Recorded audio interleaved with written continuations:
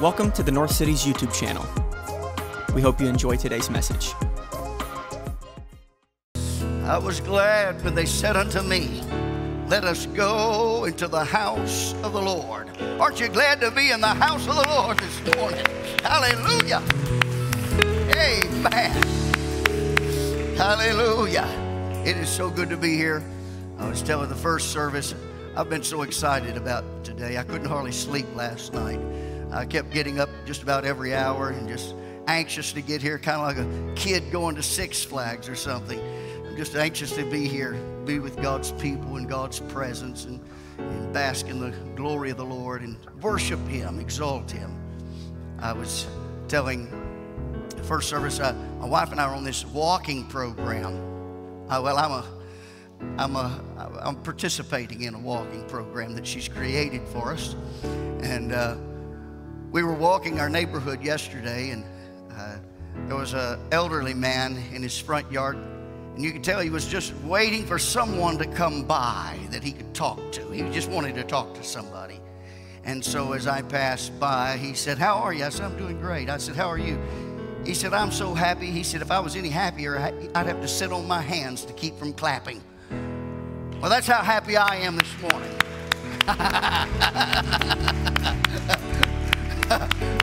I'm happy. I am happy. Amen. There used to be a little song we sang in Sunday school, if you're happy and you know it, clap your hands. I just got happy this morning. I've been clapping my hands all morning. I'm glad to be in the house of God with the people of God, and glad to be joining those of you online as well. Amen. God is doing some marvelous things among us. As Brother Johnny mentioned, people are being baptized, people receiving the Holy Ghost. Brother Robbins mentioned to me that the doctor Friday that was baptized received the baptism of the Holy Ghost, and several others that have been baptized during this. Many of them, most of them actually, have received the baptism of the Holy Ghost. God is pouring out His Spirit, and God is doing some marvelous things here in North Cities and around the world. It's just a great time to be a part of the kingdom. Amen. I want to once again mention our deaf ministry. We have a tremendous deaf ministry, and I want to thank God. I want to thank God for it, but I also want to thank Sister Amanda Eiler for the wonderful job she does. This lady is amazing.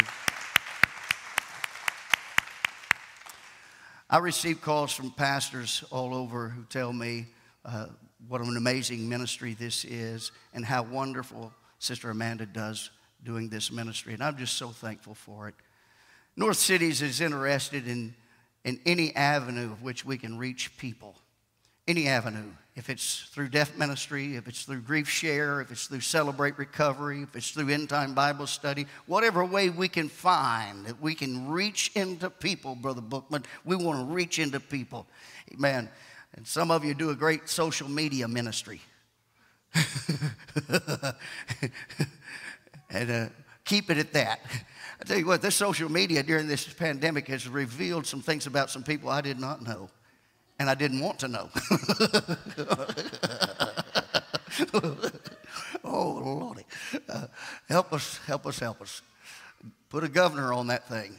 Put a governor on that social media. I'm taking us this morning to Genesis chapter 35, verse 1 through 3, and then verses 9 through 15. And I'll be reading from there. This is Jacob in his return to Bethel. His return to Bethel. In order to fully capture what's taking place here, it's needful to go back to the 28th chapter of Genesis, because here in the 28th chapter we find where Jacob is coming from having deceived his father and receiving the inheritance. And as he has received the inheritance, he is fleeing the vengeance of his brother Esau. And he comes to a place and he lights down and falls asleep. As he lays his head upon the stone as a pillow, he has a dream. And in the dream, he sees a ladder. And on this ladder, angels are descending and ascending.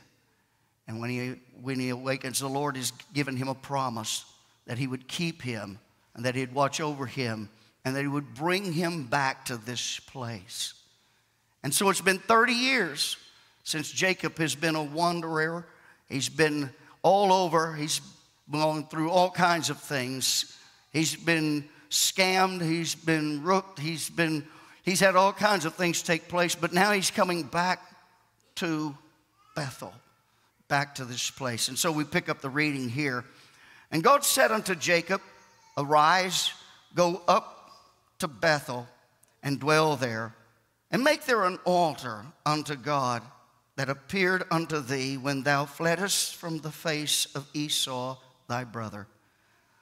Then Jacob said unto his household and to all that were with him, put away the strange gods that are among you, and be clean, and change your garments. And let us arise and go up to Bethel, and I will make there an altar unto God, who answered me in the day of my distress, and was with me in the way in which I went. And God, picking up verse 9, and God appeared unto Jacob again when he came out of Padanaram, and blessed him. And God said unto him, thy name is Jacob. Thy name shall not be called any more Jacob, but Israel shall be thy name. And he called his name Israel. God said unto him, I am God Almighty. Be fruitful and multiply. A nation and a company of nations shall be of thee, and kings shall come out of thy loins. The land which I gave Abraham and Isaac, to thee will I give it, and to thy seed after thee will I give the land. And God went up from him in the place where he talked with him. And Jacob set up a pillar in the place where he talked with him, even a pillar of stone. And he poured a drink offering thereon, and poured oil thereon. And Jacob called the name of the place where God spake with him, Bethel. Bethel.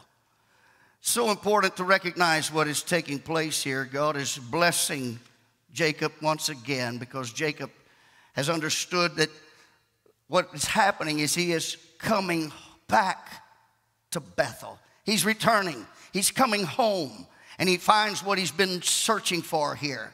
He finds a right relationship with God. He realized that Bethel is home, the place he's supposed to return to, and the place where God's presence would be, where he would hear God's word, and he would find this safe, secure relationship with God. My subject this morning is there is no place like home. No place like home. Jacob is returned home, and it's here in this place that he has come back. It's been a 30-year journey. It's been a long time, but Jacob is returning. He's coming back to the place of which God's original voice originally spoke to him, and he heard God's voice. Now, I'll take just a moment. I know we've had some time to think about home here lately, and we've been under the burden of the coronavirus pandemic for the past 7 to 8 weeks, and this has caused us to stay home a lot, much of the time. And during this time, we found out many things during this time. Home is a great place, but many of us have learned that what we had heard, that she doesn't work, she's a stay-at-home mother, is not true. She does work, and she's a stay-at-home mother. That's a working job. We also finding out that being a school teacher is not an easy task. These homeschooling people are finding out that maybe some of these school teachers need a raise. And all the school teachers said, amen. Amen. But I ran across a meme that was on social media, mentioning social media, and it went like this. Day 14 of the quarantine, my wife took up gardening, but will not tell me what she's going to plant. Uh-oh. Ay-ay. Social media can reveal a lot of things. But home is a great place. Let me talk about the value of home. The value of home has meant so much to us, and it can be traced centuries back of how we've reflected on the value of home. There have been stories written through the centuries about how valuable home is. There have been songs that have been written, and then there's been real-life expressions about how valuable home is. In the classic movie, The Wizard of Oz, Dorothy's famous words were, "There's no place like home." These were dream-awakening words that gave her new appreciation for home and for those who shared that home place. And then there's songs that have been written. I'm reluctant to give songs because when I hear somebody tell me of a song, the song gets in my head. You know, you just start singing it inside your head. So I'm going to give you just a few seconds to digest the song. But John Denver wrote a song, and "It's Good to Be Back Home Again." Now go ahead and play it. I'll give you a few seconds to play that out. It's good to be back home again. Personally, I've experienced some times whenever I have arrived back home with a fresh appreciation of its value. A few years ago, I was invited to preach a camp meeting in Korea, and I accepted it. And I went there and was there for an entire week in Korea. And I preached, had a great time, enjoyed the culture. I enjoyed the food. The people treated me very, very well. And we had some dynamic services. It was an amazing time. And after my wife didn't go with me to Korea, but after the week in Korea, we two met in Hawaii. And, well, I know you feel sorry for me. But we met in Hawaii, and we had this leisure time of relaxation and time of good food. And what can you say? The weather's perfect there, and the ocean, the sound of the waves and everything. And we had a great time. But I've been gone for 2 weeks. When I start home, when we're headed home, I'm starting to get excited about getting home. When I walked into the house, I'll never forget, I walked in and I thought, this is such a great place. And I looked at my wife, I said, I'm just glad to be home. And when I laid down in the bed that night, I said, I'm glad to be in my own bed. There's no bed that sleeps like this bed. Can anybody relate to what I'm saying? There's no place like home. Amen. There's something about home. It's a great, great place to be. Jacob's journey speaks to us today. He was in search for the place of security, love, guidance, and he found it at Bethel, right there at home. He was called to return to Bethel, and he did. And it's there that he found restoration, renewal, and a reviving of the relationship he had with God. It was restored. Amen. We are in the same quest to find the peace, the security, the love, the help, the hope, and the guidance and purpose and promise from God. And it's here at home that we find it. What is home in the New Testament? Well, I'm glad to be in this building, but this building is not really home. It's deeper than that. I'm glad to be in this at 502 Beltline, but it's deeper than that. What is home? It is God living inside of us and us submitting to his authority in our lives. That's what home is.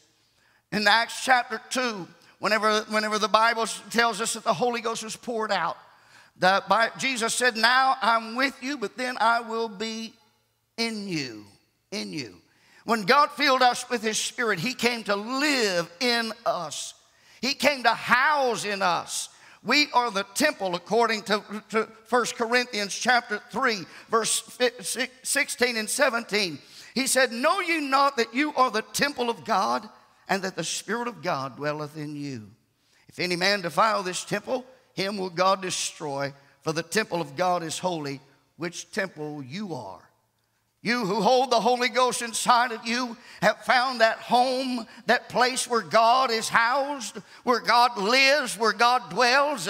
He wrote to Colossians and he said, to whom he would make known what is the riches of the glory of this mystery among the Gentiles, which is Christ in you, the hope of glory.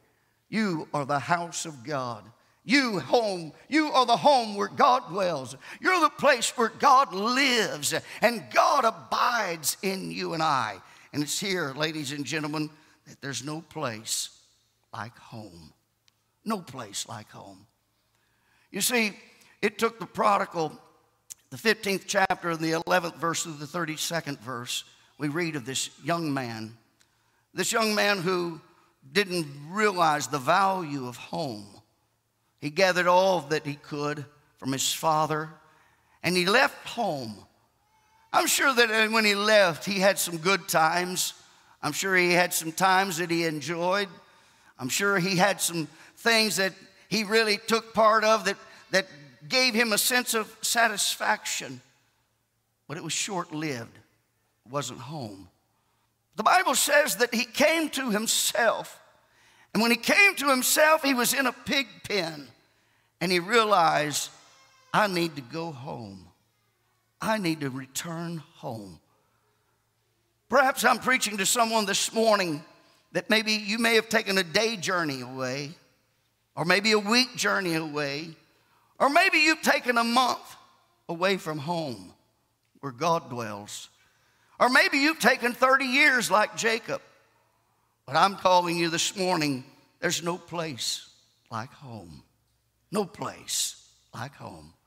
I'm calling you to come home, to awaken your senses and say, God, I am coming home, because it's here at this house, inside where God dwells, this return to Bethel, that you find everything that you're looking for.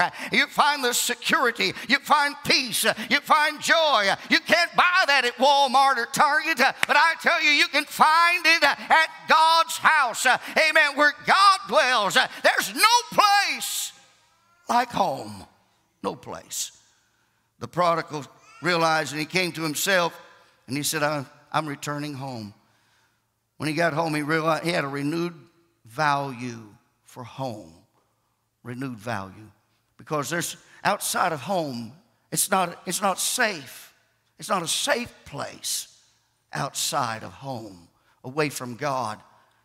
Jacob realized after 30 years, I'm headed back to Bethel. I'm going home. I'm returning back to where I first fell in love with God. I'm returning back to where God first spoke to me. I'm returning back to where God gave that promise to me. And when he got ready to return, the Bible says he told his whole household, put away all the false gods, put away all those idols, and let's get clean. Let's go back to home. Let's return back to Bethel. And it was back at Bethel he found what he'd been searching for. Let me speak not only to those who may have taken a journey away from the house. Let me talk to those who have stayed home. I want to give you an order. It's a stay home order. It's not the one you've been living under. It's not that one.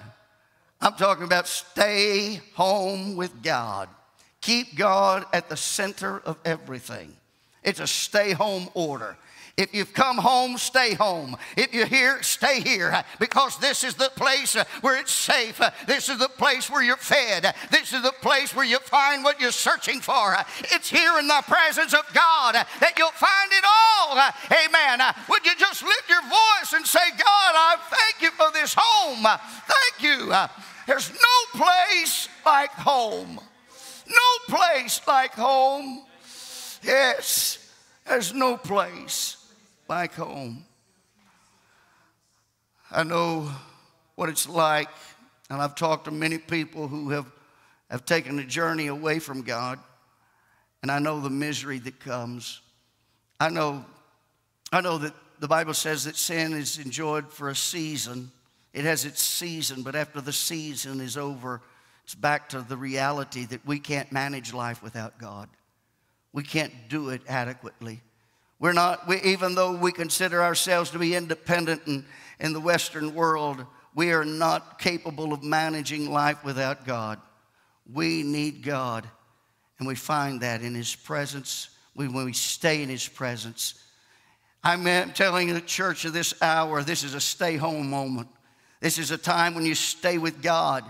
Hold on to God's unchanging hand. Don't waver. Don't move. This is not a time to compromise. It's not a time to back up. It's time to dig in, pray and seek God. It's time to read the word of the Lord. It's time to develop a deeper relationship with God. Just press in and say, God, there's no place like home. I'm staying here with you. I'm going to find security and safety here in your presence. Amen. Amen. Because it's no place like home. Like home. I'm thankful for this place we call home. The Apostle Paul realized the value of it. He said, for me to be present with you is to be here for you, but to be absent from this body is to be present with the Lord. And as he's writing this, he realizes that this is a home. This is a vessel. This is a vessel where God dwells. God dwells inside of this vessel. God lives inside of here, and I'm going to keep him there. The next thing I want to talk about is to all of those who realize that even though we are at home and there's no place like home, we're headed to a final home, Brother Hamilton. We're headed to a final home. There's a home beyond this one. There's a home where there is no geographical boundaries that separate us. There's a home where there'll never be a pandemic that puts us at risk. There's a home where there will be no biases and prejudices. There's a home where there will be nothing but the power and the presence of God that radiates the atmosphere, that illuminates everything. There is a home where there will be no more sorrow and no more pain. Neither will there be any more death. The former things will be passed away. Ladies and gentlemen, I've come to remind us that when the trump of God will sound, the dead in Christ shall rise, and we that are alive and remain will be caught up together to meet the Lord in the air, and so shall we ever be with him. There's no place like home. Oh, hallelujah. There's no place like home. I'm headed home. I'm moving in that direction. As long as I stay at home with him now, I'm going to arrive home with him there. And I'll hear him say, well done, thou good and faithful servant. All things will be passed away. The former things will be passed away. All things will be new. What a joy it will be together in that place where there will be no ending of time. There'll be no more decaying of the body. There'll be no more loss of hair even. All things will be made whole and perfect. What a day that will be. I've come to declare to you, ladies and gentlemen, that there is no place like home. And as Jacob, in his pursuit of trying to fulfill life, after 30 years, makes his trek back to Bethel. He looks at his family and he says, family, get rid of all the idols. Get rid of all the false gods. We're going home. We're headed home. This morning, there's some people headed home. There's some people who may have taken a day journey or a week or a month or years, but they're headed home. Some of them have called me recently and said, Brother Hargrove, I feel God calling me back. I feel God drawing me back. I'm going to prophesy. There's a revival of prodigals. There's a revival of prodigals. Prodigals are coming home. God is calling them and pulling them. There's some Jacobs that's been out there away from Bethel, and they're coming back. They're on their way home because they realize there's no place like home. There's no place that feeds you like home. There's no food like the food at home. There's no people like the people that are at home. Amen. I will mention, at home we don't always see eye to eye. Now, I know your home's not that way, but we're still at home, and we're still at family. We're still at home. Amen. There's some prodigals headed home. Not only are there some prodigals headed home, but I want to tell you this. There's some people of God that have anchored down. There's some people that have said, I'm digging in deeper. I'm going to rededicate myself. I'm reconsecrating my prayer life. I'm reconsecrating my steadfastness. I've had people call me that said, Brother Hargrove, I know I've been slack. I haven't been coming and doing what I need to do, but I'm digging in. I'm going to get where God wants me. I'm going to fulfill the purpose of God. There's some people that's getting determination that said, I'm staying. There's no place like home. There's no place like home. I'm coming home, Brother Hargrove, and I'm going to stay. I'm staying home. Amen. Because it's there that I'm safe. It's there that I'm secure. It's there that I find the peace and the joy that I've been searching for. Amen.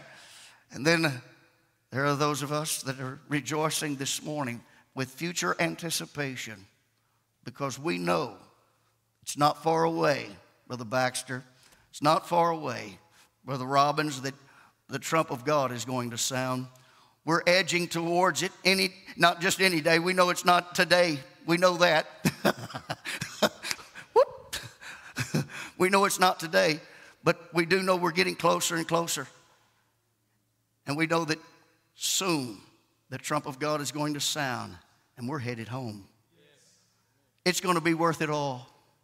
It will be worth every heartache, every tear, every bit of pain, every bit of discomfort. It's going to be worth it when you arrive to that city and you see him face to face and you hear him say, well done, thou good and faithful servant. You're going to rejoice, and you're going to look back in 2020 May, and you're going to say, I thank God I anchored down and I stayed home, because there's no place like home. Amen. There's no place like home. Oh, would you lift your hands and declare it? There's no place like home. No place like home. Amen. And I'm returning home, prodigal. I'm staying home, dear child of God, because I'm headed to a final home. A final home. Heaven will be my home. Heaven will be my resting place.